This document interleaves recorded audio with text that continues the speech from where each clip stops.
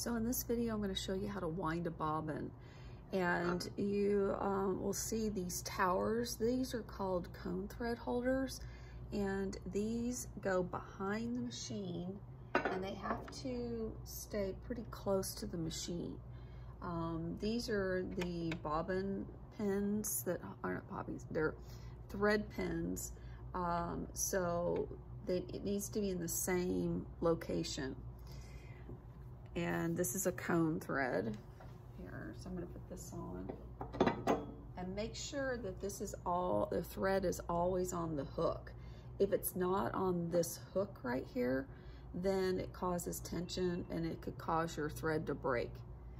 So to wind a bobbin, you have a little silver knob here. So what you're going to do is wrap the thread, and you'll hear it click in there.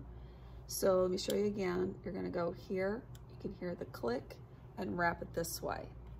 Then you're going to get a bobbin that looks like this, and when you feed the thread through, you're going to go like, let's make sure you can see it, go up through the hole here, so you can see where the hole it came out of there. Then you're going to put this on this little silver peg here, and then you have to push that in or towards this little stopper here. Turn the power on, and then you have to hold this little tail, I call it the little tail, hold it up high, and you just keep holding it, and you start off slowly just to make sure that it's winding around that bobbin. Once it starts winding around the bobbin, you can go a little bit faster. And I want you to always keep your eye on the thread to make sure that it's still winding around the bobbin.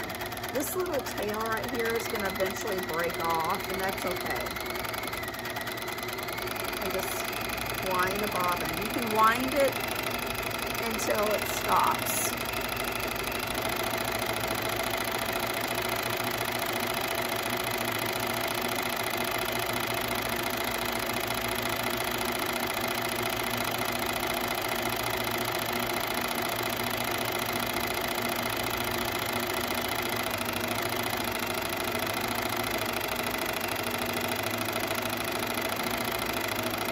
Okay, so now it's stopped.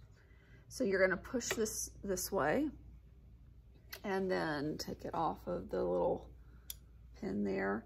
And there's a thread cutter here on the side. Let's see if I can get you so you can see it. There's a thread cutter right here. So you can just take this and put that like that, and it cuts the thread off. And that's how you wind a bobbin.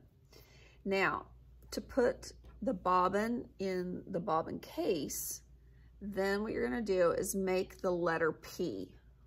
So you can see, and the tail's hanging down. So if I was looking at this, it looks like a little P. So I'm going to have the arm of the bobbin case up in the air, the letter P, and it goes in like so. Then you're going to turn the arm so it's this way. Then there's a little tiny little cutout here on the side of the bobbin. You have to put the thread through that little cutout and then slide it underneath that band, and then in between, I call those the teeth, in between the two teeth there. So that's how you get the bobbin ready. So now the arm goes back up in the air. I call this the little door.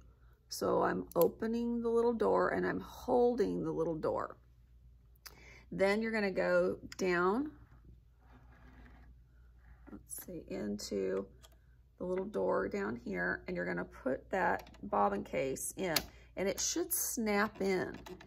And what you'll need to do is like wiggle it back and forth. If it's still spinning, then you need to take it out and readjust the handle over here on the side, make sure the take-up lever is up, and make sure that that's not spinning. If it's spinning, then you need to take it out and put it back in there. And that's how you wind a bobbin and put it into the case.